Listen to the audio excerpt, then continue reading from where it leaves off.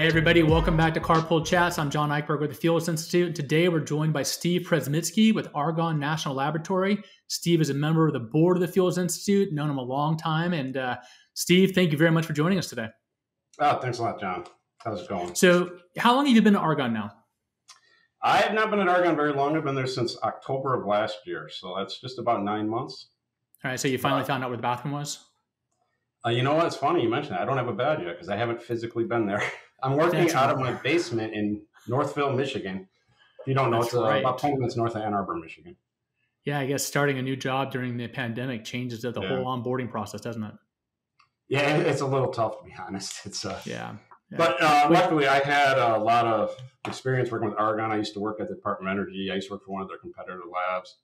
And when I was working at Aramco, the oil company, I actually also had projects running with Argonne. So I already knew most of the people there, familiar with it. It made it a lot easier. So for those out there in the audience watching that don't know what Argonne is, can you kind of give us the quick boilerplate of who A&L is? Excuse me.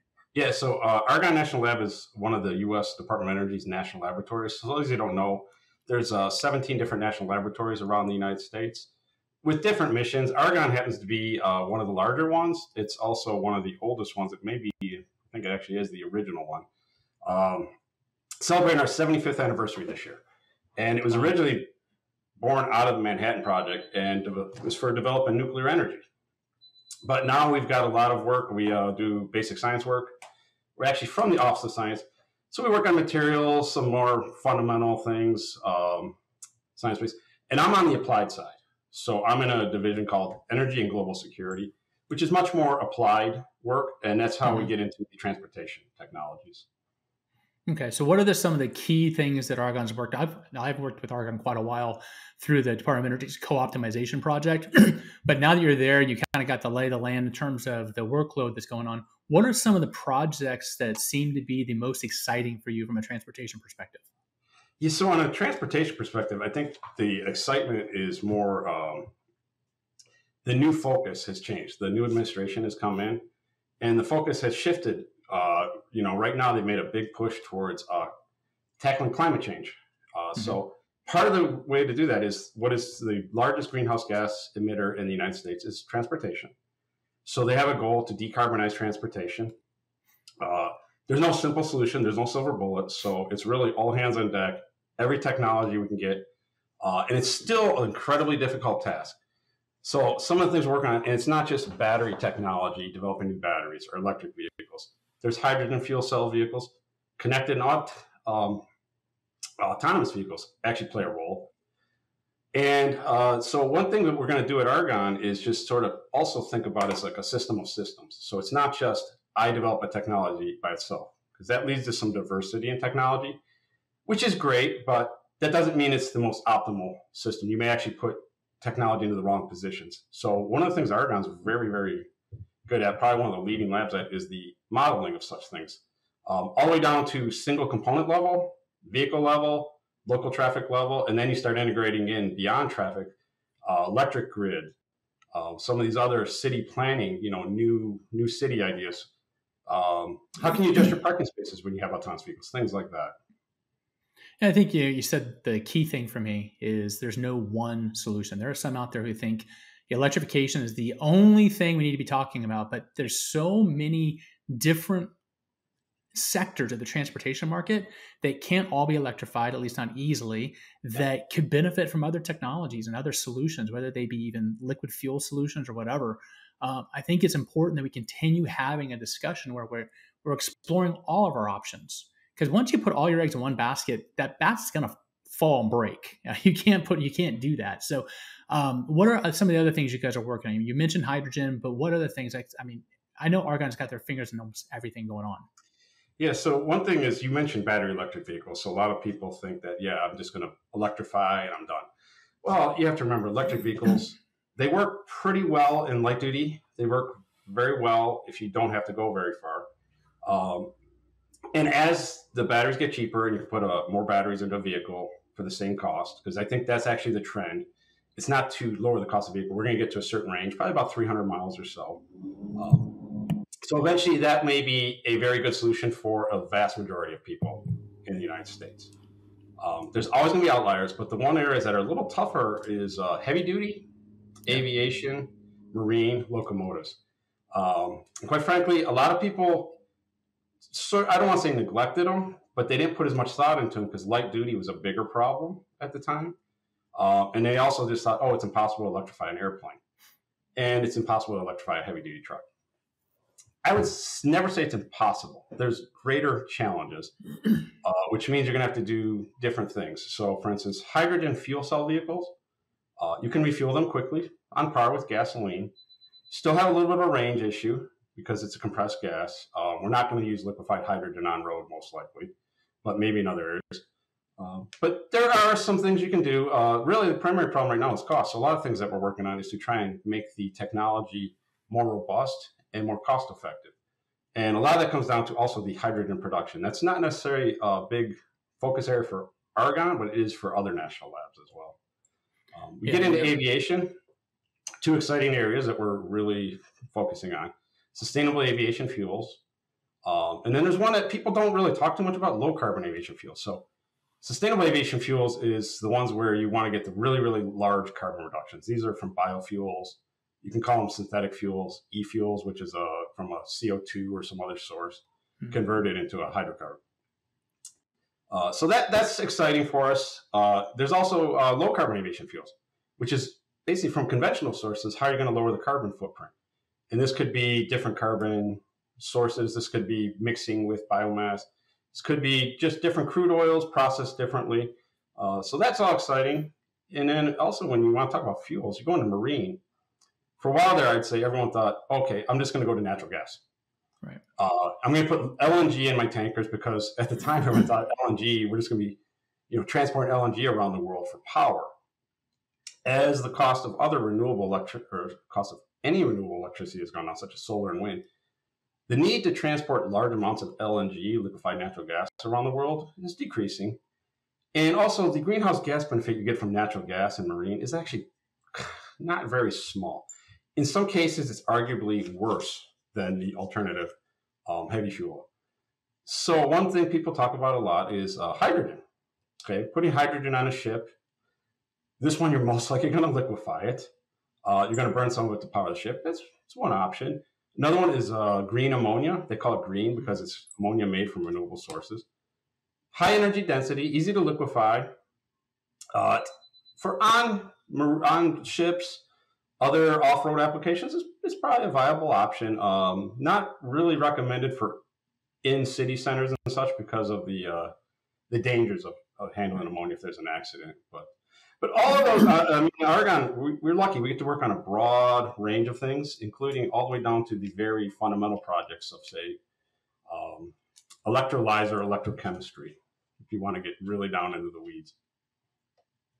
Yeah, I think it's interesting you bring this up because I just saw an article this weekend about hydrogen and the use of ammonia in transportation, especially for marine transportation. And it comes down to, you mentioned cost earlier.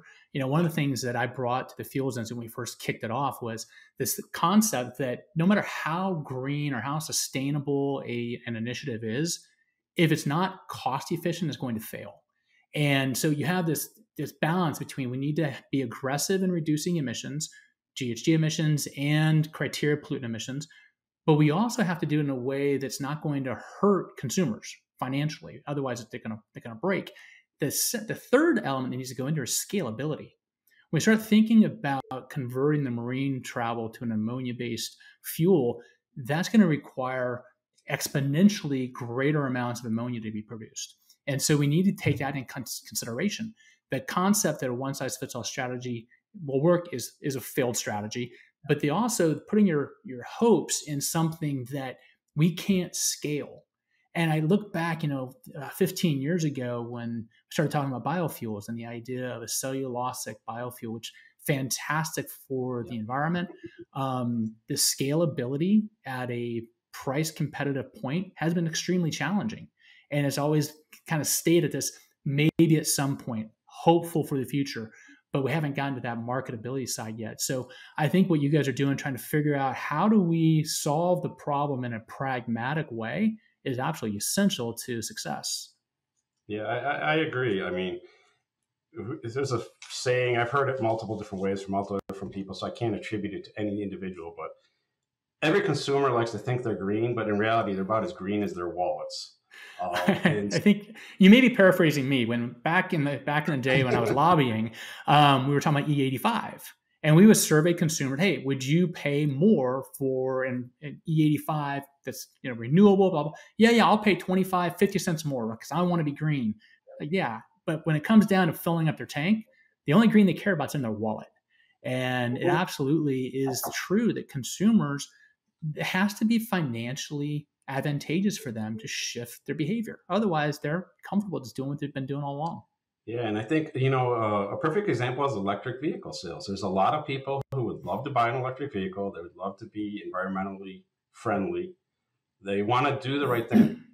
And it comes down to it. In some cases, currently electric vehicles tend to be, I'd say, slightly more expensive, and their offerings are not as many. Right. So for some people, they can't find what they want, or they can't afford it, or they just simply choose to not spend the money on it. Obviously, people that are buying the more expensive six-figure electric vehicles, money is not as big of an issue for them. So they have more of a luxury to choose what they want. And in some cases, they may not even be choosing it for environmental reasons. They may be choosing it just because it's a status symbol or an image thing. Yep. But when we get into the heavy duty, the marine and aviation, now we're really talking about decisions that aren't made on emotion. They're made on business justifications. So it has to actually make financial sense. And because businesses are in business to make money, they don't care about necessarily the fashion of the different technologies. Right. And one thing we found out from talking to different people, especially in the heavy duty industry, is there are actually alternatives already out there. There have been for years, but a lot of fleets cannot make them make sense for a variety of reasons. So one thing DOE has done, and we're one of the national labs that are hopefully going to support this, is they announced last week hydrogen Earthshot, where they're going to try and get the price of hydrogen down to $1 per 1 kilogram in 1 decade. Wow. So $1 per 1 kilogram is about a gallon of gasoline equivalent, a little less than diesel. And so that would be basically, if you said, I can give you something that'll give you in a light duty vehicle greater efficiency for hydrogen fuel cell at $1 a gallon equivalent. And remember, this is not taxed. This is not the same as going to the pump and getting gas for $1. We know that. We're in Fuels Institute. We know this is a big difference. And then on diesel, one thing about hydrogen fuel cell vehicles is a diesel is a little tougher competitor because the engine in a diesel is much more efficient than the engine in your sedan or nowadays it's your SUV or CUV that you drive on. Yeah. And the fleets are almost entirely driven by total cost ownership. So they're worried about the upfront costs, the maintenance costs, the fuel cost, which is a big one. Driver's costs, of course, are big ones. And then a lot of people forget they have a resale cost. And the resale cost is one where you get hurt sometimes on these newer technologies because if it's not a ubiquitous fuel, say a diesel or gasoline, you can't just sell it anywhere. For instance, I can't sell a 1,000,000-mile truck down to Mexico if it's a hydrogen fuel cell truck. Not today. I can do that with diesel and recoup a little bit of my losses. So there are some issues to overcome. But like we said earlier, I think it takes all technologies, all hands on deck. We're going to look for a lot of diversity in the technologies, a lot of diversity in the portfolio, and try and get it out there. And the market will sort of figure out and decide what it wants to buy. As much as the government or state governments, local governments, federal government wants to push technologies, we all know incentives can only carry you so far. Eventually, the technology that makes sense will make sense. Yeah, and I think you mentioned fleets. They're focused on the ROI and on the logistics. So if it costs me more money, I'm not going to do it. If it delays my operations, I'm not going to do it. But they are a lot more pragmatic and numbers focused than your consumer is.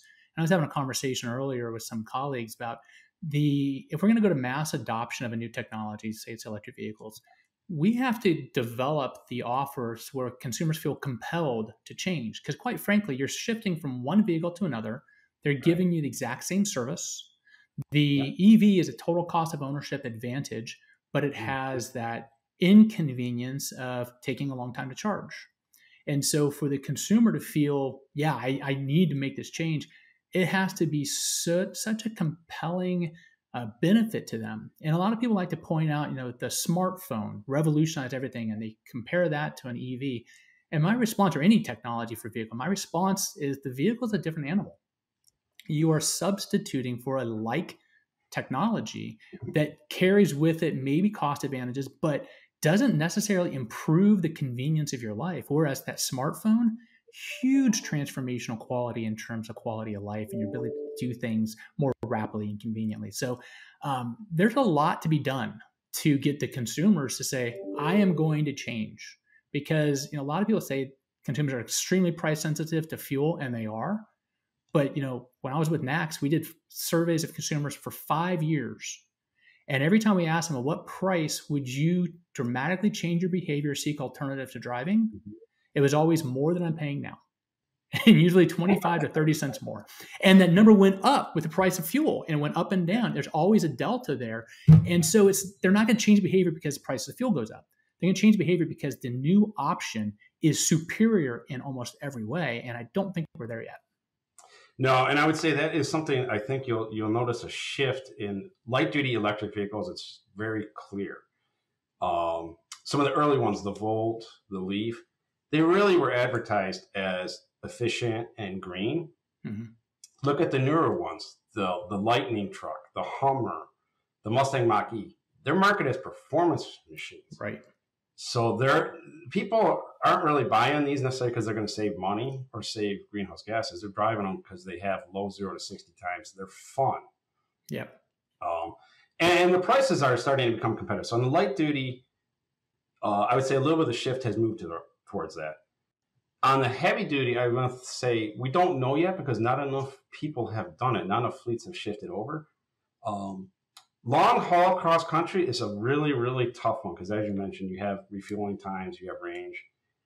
The drivers don't even want to stop every 300 miles to refuel. Right. And when they do stop, they sure don't want to stop for hours. They want to stop for several to 10 minutes. But on some of the smaller fleets and maybe some of these more regional, like buses is a perfect example. The new administration really wants to push electrification of buses. Mm-hmm. Some of the feedback that we've gotten before is people love the electric buses because driving them is much, much more comfortable for the driver. It doesn't have this, and riding in it doesn't have the herky-jerky motion. We've all been in the rental bus coming from the airport, and it's such a horrendous ride. It feels like every time the person shifts, you're getting, your teeth chattered. Right. So there's some advantages there where actually then people start to see other intrinsic value to the technology. But like you said, it's not clear yet. And that's one reason we have to do a lot of research in this technology. We also have to bring the cost down on the technology. Yeah. One other thing that's a big initiative that's just announced today, actually, is the government announced about $200 million more to push further technologies for electrification. And one of the big problems with electrification, this is during a roundtable, talking about where are we going to make batteries, where we're going to get the materials for batteries, things such as rare earths, where we currently import a lot of them from, not necessarily always the most reliable sources. So the government, this is a good role for the government, though.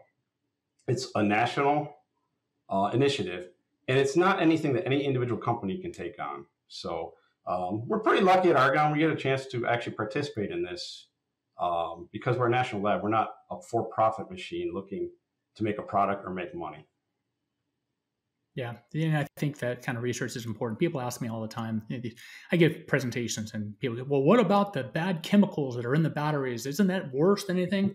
And my response has always been the battery chemistry and composition is going to change. It's going to evolve. It's going to get better. The amount of money being invested in battery research necessitates that we're going to have some different composition going forward that is more, quote, sustainable than what we're dealing with now.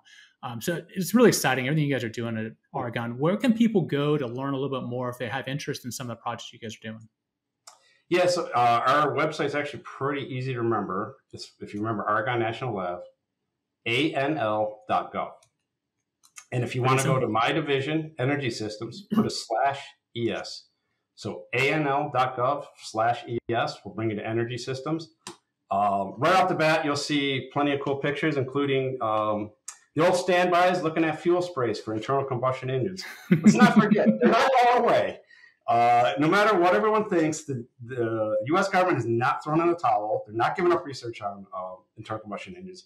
we're not firing all of our researchers that worked on internal combustion engines.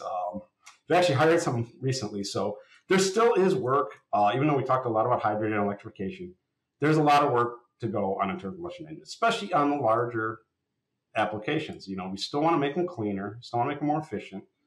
Another one, just today I heard GE just announced a next generation aviation engine, 20% more efficient, something people thought wasn't possible. Yeah.